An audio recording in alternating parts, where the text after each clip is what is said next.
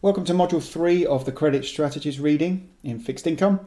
Here, the curriculum turns to look at methods that fund managers use to select bonds, to identify undervalued bonds to buy and overvalued bonds to sell.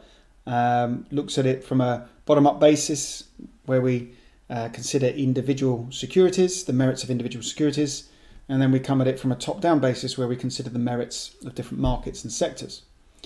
And along the way, we're going to discuss a couple of models and a couple of ideas as well. So let's get started. A fixed income manager. This isn't unique to fixed income. This could be any asset class. A manager can either be bottom up or top down with regards to how they construct their portfolio.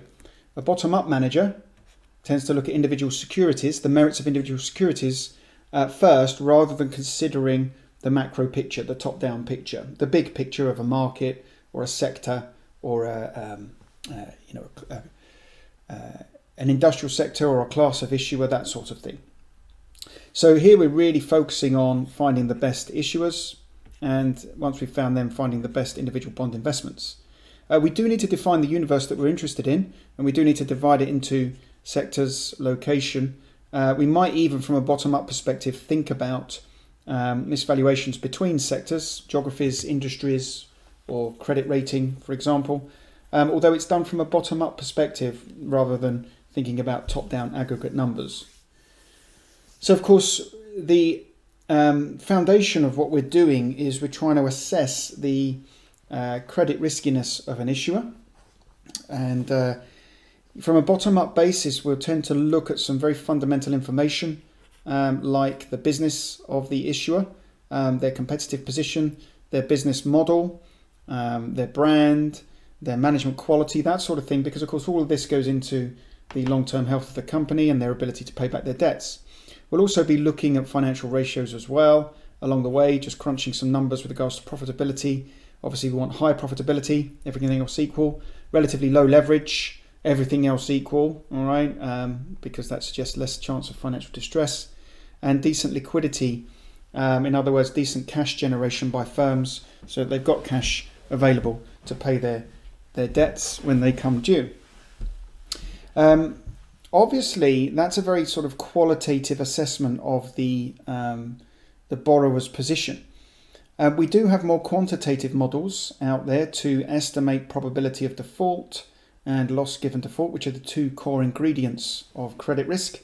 You might remember these from level 2. In fact, they might send a chill down your spine. Don't worry, we're not going to go into the weeds with these at level 3. We're just going to acknowledge that we remember, we recall, or at least we have battle scars from at level 2 discussing structural models for assessing probability of default and loss given default, and reduced form models. They're two different approaches for assessing our probability of default, what I refer to as POD, and the loss given default. The structural model is it's a fundamental approach in so much as it looks to model the paths that the assets of the borrower can go down, and obviously the fundamental idea here is that we default when we can't afford our debt. We can't afford our debts, so we default when our assets are less than our liabilities.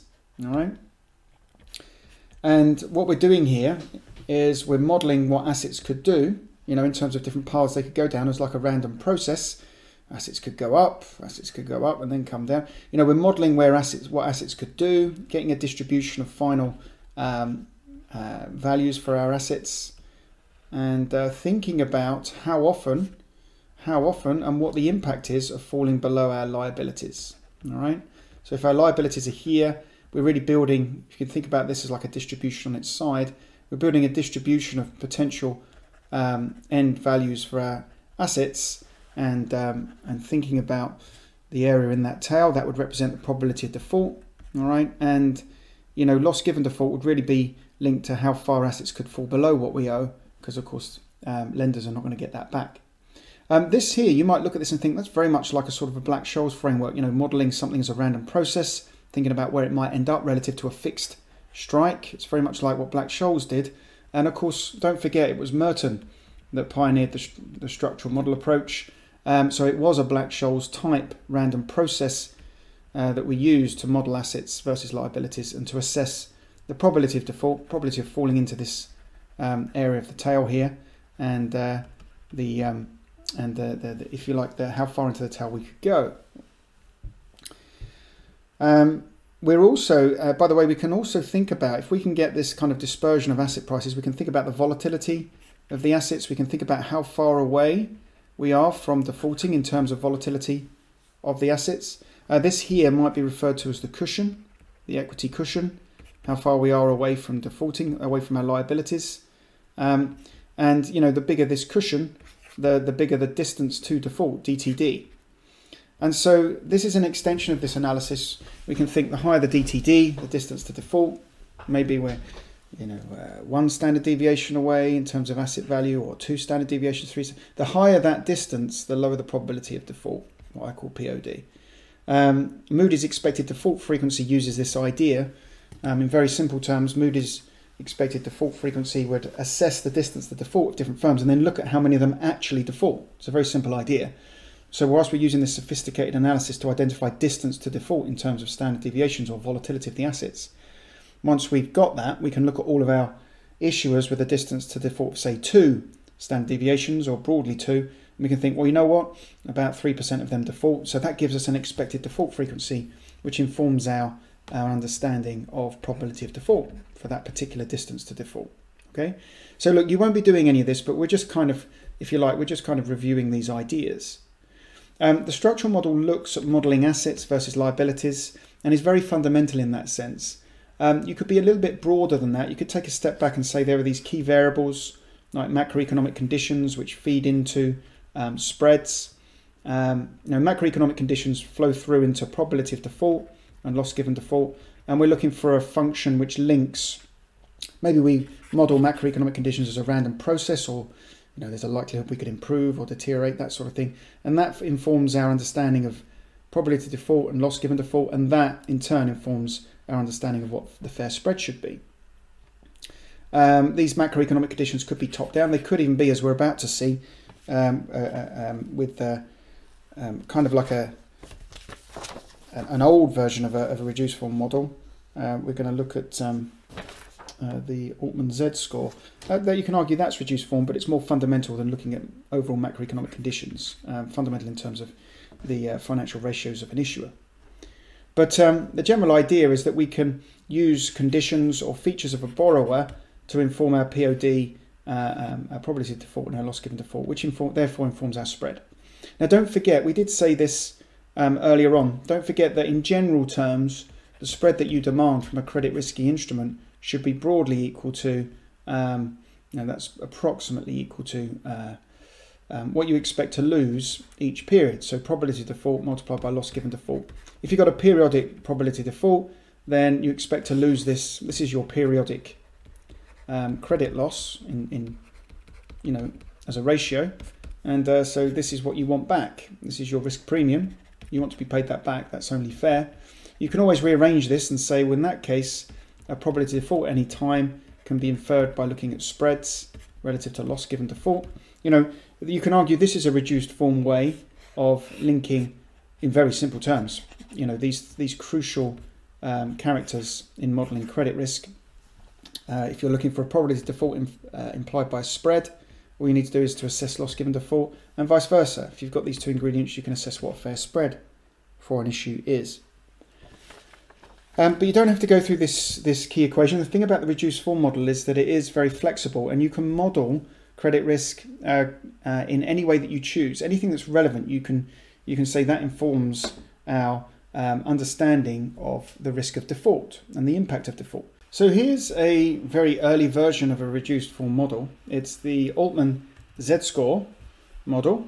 To give you an idea of how this model works, these are the inputs. They're very fundamental inputs in terms of being crucial financial ratios, credit-related financial ratios of an issuer.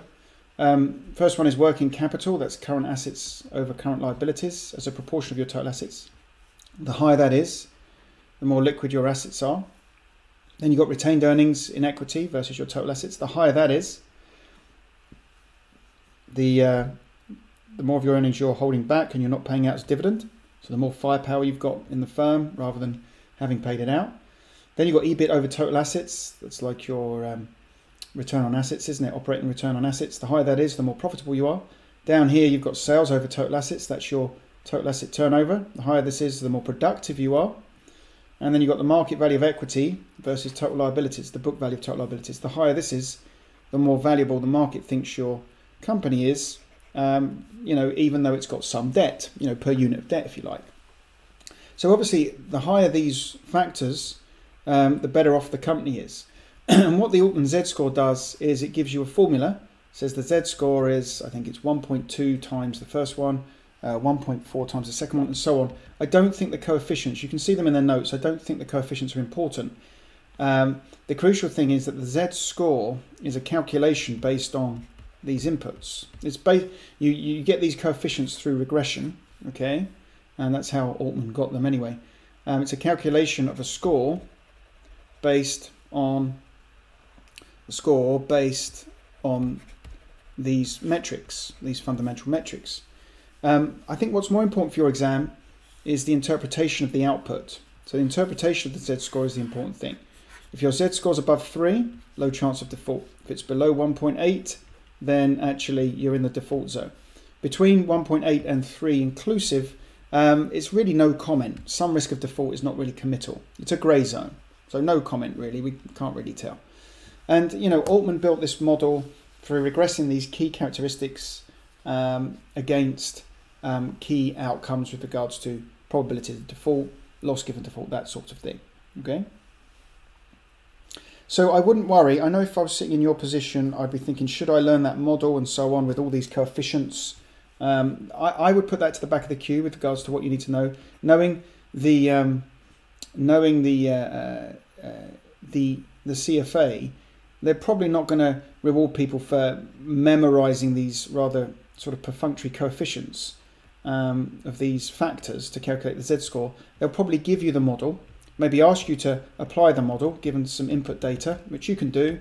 You can lift, the numbers if current assets are, 10 and current liabilities are 5, let's call it 6, and total assets are 50. You can do that. 10 minus 6 is 4 divided by 50 is, 4 divided by 50. Okay, 0.08, something like that, 8%. Yeah. So you can do that and put that into the model that they give you, and then come out with the Z-score. The important thing is interpreting it. They're very within their rights, well within their rights, to assume that you can interpret the output of the model. And a higher score is better, a lower score is worse, and increases, takes you into the likely to default zone if it's less than 1.8. Okay, what we're going to do now is we're going to look at an example in the curriculum with regards to bottom-up relative value analysis. And we're going to revisit this interpolation idea again. So it's a good chance to revisit that. Here's some information about an issuer. They've got different bonds with different maturities, and there's government bonds with different maturities as well. Now, for me, the trickiest thing about this example is how they present this data and realizing what you need to do. It looks fair enough to me. You're asked to calculate the fair credit spread for a new 10-year bond issue by the corporate issuer, by the credit risky issuer. And you're told that the expectations are the new bond will offer 5 bips more than the... Now, this is crucial, this bit here. 5 bips more than the credit spread derived from interpolating the existing credit spread curve for the issuer. Now, I don't think this is a very intuitive question. I think most people, if they sort of guessed what to do here, even if they knew how to interpolate, they'd maybe guess the wrong thing. So let's spend a little bit of quality time here. What have we got? I prefer to view the data all in one table, because you might notice there's a 10 missing here and there's a 10 there, but there's a 15 missing. Let's see what we've got in big picture.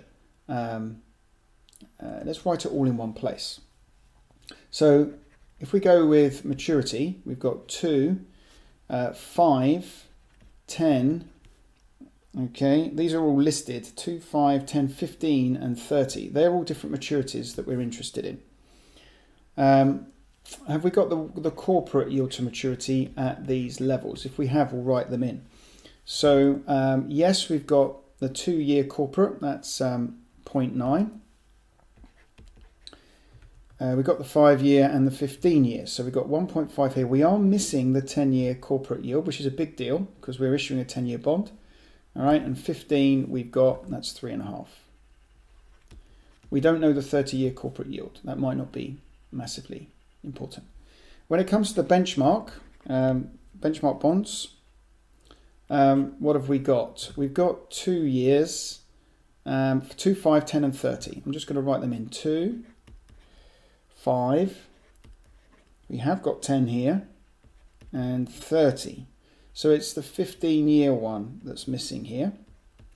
Now, this is where I think people, and I think, you know, I'm very sort of sympathetic if people just kind of interpolated these two yields, got a corporate yield, and then subtracted the benchmark yield and stated the answer.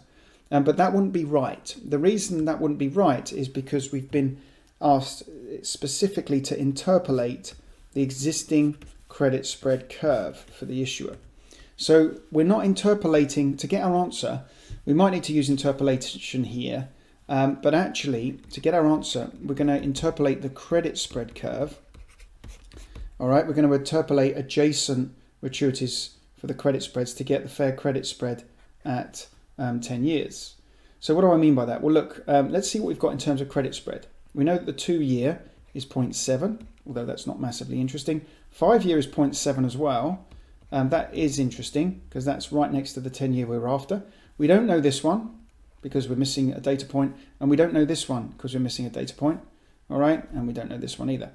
But the crucial thing is, given the way the question has been asked, we need to calculate this, okay, and interpolate this with the 5-year spread in order to calculate our implied fair 10-year spread, okay? So kind of working backwards, what do we need? We need this, okay? That's what we need to get the 15-year spread, so we can use the 15-year spread to interpolate the credit spread. I'll just reinforce, we've been asked to interpolate the existing credit spread curve, not the corporate yield curve, all right, which will give a slightly different answer. So what are we going to do here? We need, first thing to do is get this out. Now, I'm going to work, you know, if we just jump into the slides, the solutions on the slides, then, you know, we can see what's going on. But I'm going to work here because I think this is a better sort of vista to see what's going on. To get this out, that's the benchmark yield for the 15-year maturity given adjacent 10 and 30-year yields. Do you remember what we did with interpolation earlier? We're looking for weights in the 10 and the 30-year name such that those weighted averages of 10 and 30 equal 15. Do you remember what we did? We said the weight in the lower name is going to be the higher maturity minus what you're targeting. You're targeting here 15 in the middle, divided by the higher maturity minus the lower maturity. So in this particular case, we've got a high maturity of 30, targeting 15, and the low maturity is 10. So of course this is 15 out of 20, so that's 0.75. So that's the weight in the 10-year name. And that means the weight in the 30-year name is going to be 0.25. So that's my way of getting the weights out nice and quickly. Of course, what you're really doing, if we go to the slide and see how the slide's doing it, what you're really doing when we're interpolating to get that 15-year benchmark yield, what we're really doing is we're saying we're targeting 15 with a weight in the 10-year and 1 minus that weight in the 30-year. So then they're using algebra. You've got 10W there minus 30W there, using algebra to come to the same conclusion. If you solve here, you get minus 15 on the left-hand side. You'd get minus 20 on the right-hand side. So W is 15 over 20, as we said, 75%. W there is the 10-year weight. All right, now the important thing is that we then use those weights to calculate our interpolated 15-year benchmark yield. That's what we're doing here. So let's do it all on here so we can see what's going on. So my 15-year interpolated yield is going to be 75% in the 10-year name, which has got a yield of 2, plus 25% in the 30-year name, which has got a yield of 4. Okay, that comes out at 2.5. So closer to 2 than 4, which makes sense because 15 is closer to 10 than 30, right? Now you can get the credit spread for the 15-year name. 3.5 minus 2.5 is 1. By the way, I ignored on the slide where they derived the 5-year credit spread because we've already done that. Yeah, we did that here. It's nice and easy. So now we're going to interpolate 1 and 0.7 because that's the question. That's what the question asked us to do. Interpolate 1 and 0.7 to get our credit spread, our interpolate credit spread. So look, at this stage you could go through the formula and stuff, but sometimes you need to just look at stuff and say, hang on a minute, we can do this easily. 10 is half the way between 5 and 15. So my spread's going to be half the way between 0.7 and 1, which is of course 0.85. Okay, that's what interpolation is really doing. It's moving a fraction of the way through the period. You know, it's using maturities to work out how far you are through this range, if you like, and then it goes that far through this range here from 0.7 to 1. So we can visibly see it's 0.85 there.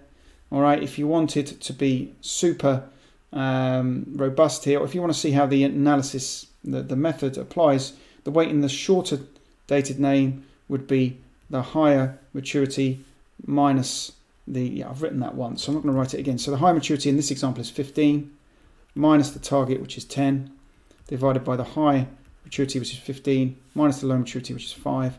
So what do we get? 5 out of 10 here, 50%. So you're 50% in 0.7, 50% in 1. And if you work out that weight, that weighted average, you'll get 0.85. Now, don't forget that the bond was being issued, the new bond is being issued at a 5 basis points premium to that credit spread that we just derived from interpolating the existing credit spread curve. That 0.85, the new bond is being issued at 5 bips higher than that. All right, so that would be a shame, wouldn't it, if you drop that right at the end. They're agreeing with us here. If you look at the solution, they're agreeing with us here that we should take an average of 0.7 and 1. That's where the 0.85 comes in for the interpolated 5 and 15 spreads, 5 and 15 year spreads. Don't forget, yeah, the slide's hammering that home as well, which is good. Remember to add the 5 basis points new issue premium to that to state an answer of 0.9. It would be a shame if you drop that right at the end there, wouldn't it? Particularly if it's one of those questions that you only just type in a number and you can't show you're working in this new computer-based world that we live in. Okay, so all of this was bottom-up analysis. A top-down analysis, of course, can always be done, and really you'd find that managers will be doing both a bottom-up relative value analysis and they'll be setting their overall strategic and tactical asset allocations for different markets, different types of bonds, different types of issuers, different credit ratings, using a top-down approach, thinking about where it's best to be. So rather than what's the best individual security, which is what a bottom-up approach did, here we're looking at where's the best place to be. And we're going to think about, you know, the economic cycle, where corporate profits are good. That will inform us as to when we should take credit risk. When things are bad, get out of high yield. When things are good, get back into high yield, essentially, or before that's priced into markets. Remember, stronger growth means spreads narrow, so we move into high yield names, which benefit more from more contraction of spreads. Okay, spreads contract, these credit risky names will outperform. Also, maybe doing relative value on a sector basis. You can do that on a top-down basis at the aggregate level here. So very much like we were discussing the credit cycle in the first reading in this chapter, we can think about where we are, what we expect to happen. You can generally say that, and we'll do this later on when we apply strategies, you can generally say that if we think the economy is going to worsen, then we would expect spreads to rise generally and for credit curves to flatten. Okay. Remember, there's an inverse relationship between growth and default. So as growth shrinks, default picks up and credit spreads rise along with this increased probability of default. Now, when you're assessing the level of credit risk, actually, we know we've got our credit rating systems. They're not massively sophisticated, are they? Just these list of letters. We don't really, whilst it's ordinal, in other words, it gives us, you know, an order for names. It's not necessarily a good. It's not very necessarily a good labeling system from a kind of a ratio perspective. You know, the distance between, in terms of credit risk, the distance between a double A name and a treble A name is not necessarily the same as the distance between a treble B name and a double B name. In fact, we do tend to find, practically speaking, that the probability of default does pick up in a non-linear way as we move down these credit ratings. So there might be an argument for using a non-linear system to measure probability of default or risk of default. As we move down these credit ratings, we might give our credit risk or risk of default a score. A simple score might be 1 to 8, but that's probably not sensible, because what we find in reality is the risk of default goes up in a non-linear way. This is what we mean by non-linear. It's not a straight line, okay? It's gradient changes. So it might be better to score the risk of default as, say, very low here, and it picks up in marginally increasing intervals. You can see the distance between 20 and 120 is a lot bigger than distance between 20 and 1. When we move from, you know, double A to A, that's a bigger jump than when we move from double A to from treble A. Okay, you'll notice there's a very big jump here, treble B to double B. Of course, that's where we go from investment grade to high yield. We kind of go up by a factor of 3 or 4 times here, whereas we kind of double once we move into the high yield sector. We're kind of doubling, aren't we? That's the kind of order. So the key point to take away from this particular part of the reading is that it might be better to measure the risk of default in a non-linear way with like this scoring system than using the letters which, you know, don't have any numerical value, or just a simple score which suggests similar distance between rankings, which there isn't in reality. Okay, finally here, from a top-down perspective, we note that increasingly in fixed income, analysts are moving towards explaining returns through systematic factors that carry risk premiums rather than thinking about broad labels of asset classes. This has been going on in equity markets for a long time, and it's recently picked up in fixed income markets as well. In fact, the curriculum cites a relatively recent report which identifies 4 factors which seem to carry a risk premium in fixed income. Remember, factors are just risk factors where you could lose money, and you know, there's downsides, so markets carry a risk premium in compensation for that downside. When we're looking in equity, we found risk premiums due to general sort of systematic risk, like equity market risk with CAPM. Farmer and French went on to find risk premiums to do with size and value. Are there equivalent factors in fixed income markets? And the answer is yes, there are. There's 4 major ones that were published in a report, a recent report. Value is a factor that we can transfer over to fixed income. If they've got a low market value versus a fundamental value, then that security, that investment carries a risk premium. You can actually use your excess spread here. Identify that we discussed in the last module. Identify high excess spread, and you found a security with a low market value versus where it should be, fundamental or intrinsic value.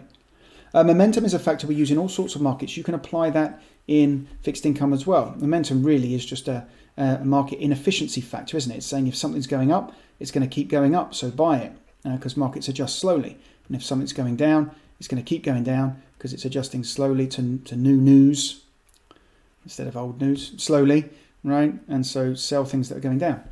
A defensive factor is identified here. Defensive in terms of finding lower risk issuers. So we might look at issuers that are highly profitable, have low levels of leverage. That's what we might be looking for here in terms of our defensive factors. And also looking for low duration assets. This defensive factor is alluded to in other markets. We tend to find that you get a better risk return trade-off if you invest in low risk assets and then gear up, versus if you just invested in a high risk asset, took an ungeared investment in a high risk asset. It seems maybe there's an aversion to leverage, maybe because most people think leverage is risky, They don't want to gear into a low risk asset to generate, say, a 10% return. They'd rather just buy something that generates 10%.